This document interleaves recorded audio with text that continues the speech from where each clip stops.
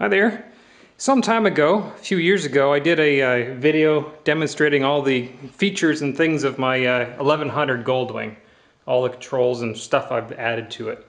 Well, now I've got a 1500 Goldwing as well, so I thought I'd go over and show some of the things that I've done to this bike to kind of customize it. This is a 2000 SE. It was the last year of the 1500 Goldwings, and it is the SE, so it has all the gadgets and goodies on it that came with it, as well as the stuff that I've added on. Well, it has obviously a Corbin seat, which is a unbelievably comfortable seat. I just absolutely love that seat. Let's see. Stuff it comes with. You know, you got all the digital dash and all that good stuff in there. As you can see, all the lights, and it looks real pretty. It does come with a radio that has the built-in intercom. A CB down here, right there. That's built into the intercom system, so you can talk on the CB. Here's this transmit switch for the CB right there. All your radio controls, you can change the station up and down. You can unmute it. You can also change the CB channel right there. High beam, low beam, you know, turn signals, horn, which is really loud, because on this bike, not only does it have the factory horns on either side, but it also has an air horn on the side right there. Actually, two dual air horns, and it's got a little compressor that's built inside the fairing right inside there. So, extremely loud horn. Let's see, over here we have cruise control, which is really nice. My 1100 has a throttle lock, which was, you know, nice on the highways, but the cruise control just does such a much better job. This one also has the air pressure, suspension. Change the suspension pressure preload for the rear suspension. Currently it has only, the factory comes with it, the air suspension on the right shock only on the side of the swing arm. I think I'm going to put a pair of progressive 416s in there on both sides like I did on the 1100. I think give it a little bit of a better ride when it's heavy weighed down.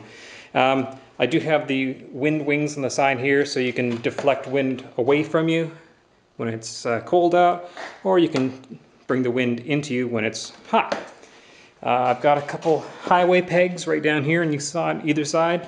They are mounted on the crash bars here, and they just flip out, and they give you a nice place to put your foot.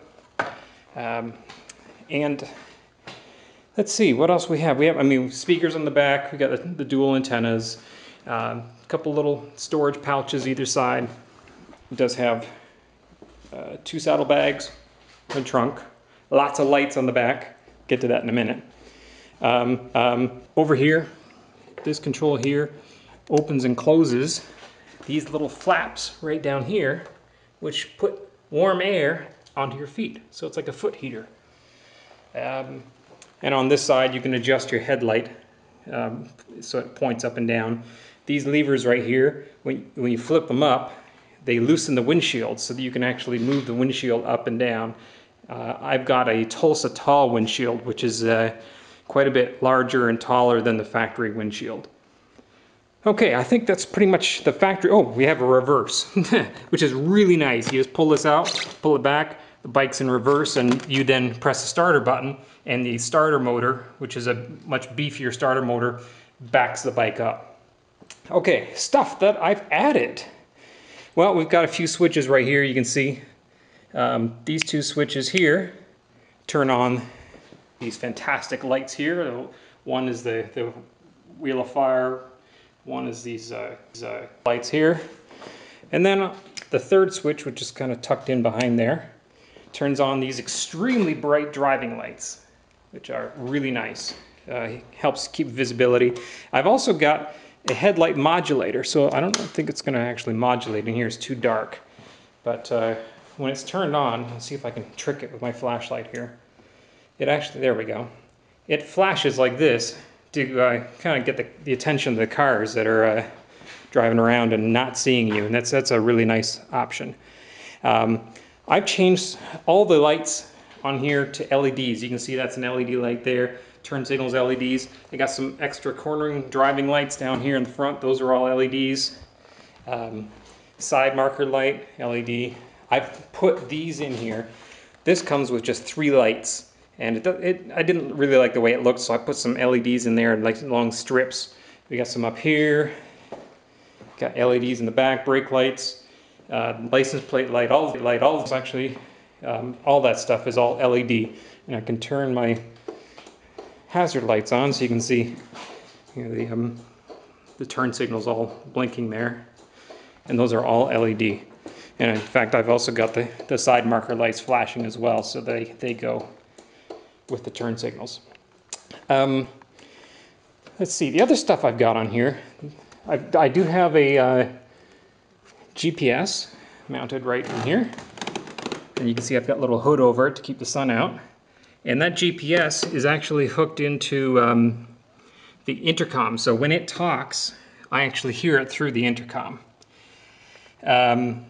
The other thing I've added to the audio system, I'm particularly proud about, is, well, I've got, you know, my XM radio that I've mounted over here. And I also have, inside this little pocket here, if I just unsnap this pocket, I've got an auxiliary input. So I can plug in my phone or what. And I've also got some charging wires here that I've built in a USB charger, so I can plug my phone in there and it will charge it up. As well, I put a 12-volt socket in there, so if I need to, I can plug a 12-volt device in there and charge it or whatever I need that for. And to control all this, I've got a little, what I call a bike PC. This is something I spent a few months this winter designing and building. It's actually a computer. The computer is inside the fairing, the display is out here, and the controls for it I've mounted right on the side here. You can see I've got an up-down switch here, and then a push-button set switch there. And what this lets me do, you can see on the main screen it shows, well, it's showing 95 degrees because I've just turned the bike off and it's reading the radiator temperature. And it's showing the voltage of the battery and a couple other things there, showing me the gear I'm in. Now if I switch into first gear, you can see it now shows me in first gear, and it starts my trip counter up there. That starts happening as soon as I switch out of new. I've also got a couple other things here. I've got showing that I'm listening to satellite radio, and I've got my heat indicator. I have this thing running heated clothing, so I have gloves and boots that are heated, and that's showing that they're both turned off at the moment. If I hit my set button, there's my glove settings, so I can turn that on to whatever I want. Say I have my gloves at 8, and I'll put my boots at 2.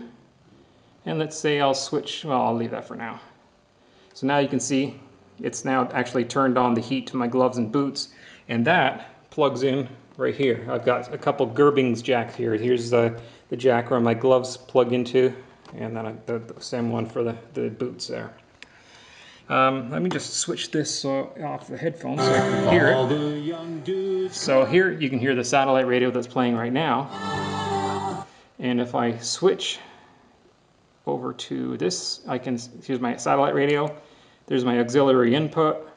And if I flick it, there I'm now listening to the regular AM/FM radio.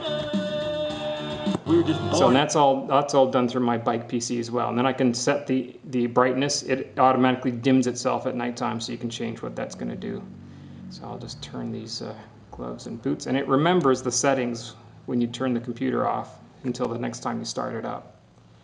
It's really nice. I really like the temperature. I love having the gear indicator on there. That really makes a big difference to me. So I do have that the heating on there that I mentioned, which is really nice on the cold days. I do have the battery tender. You can see I've mounted the wire so that it's hidden inside this pouch here, and I just plug it in, and that keeps the battery at full power. And when I'm not using it, that just closes up and you never know it's there. In the back, I've added a couple things. If you look in the trunk here, as soon as I open this trunk up, it turns on a little LED in there, up the whole trunk. And I've done the same thing if you look on the side bags. As soon as you open those up, I've got an LED up there. So that's really nice at nighttime that it lights up the interior of these bags, because there are times when you park somewhere and it's dark and if you don't have a flashlight, there's no way you're ever going to see what's inside there. So, oh, the other kind of neat feature I didn't mention is there's a little hose in here. You can see this little hose in the plastic bag, and it plugs into that little outlet right there. And what that is for is it's connected to the air compressor. So if I push outlet and then increase, it actually will pump air out that hose, and I can screw that hose into one of my tires and pump up my own tires, which is really kind of cool. So I think that's about it. That's everything that I've got on this bike, and I'm absolutely loving it. Oh, actually, no, there is one more. My garage door opener. I can open my garage door with a button right there. And I do have a battery monitor there. It turns different colors if the battery's in bad shape. And I do have a CompuFire alternator, a 90 amp alternator with a glass mat battery, so I can afford to have a lot of this electronics on here because the bike can certainly handle it. So that's about it. That's the bike I've got now, and I'm absolutely loving it. I'm driving it all over the place, and I'm about to take some long trips on it. So I've spent the whole winter pulling it apart, rebuilding it, doing all kinds of maintenance on it, so it's in tip-top shape, and I absolutely love it. I'm looking forward to many years of riding on it.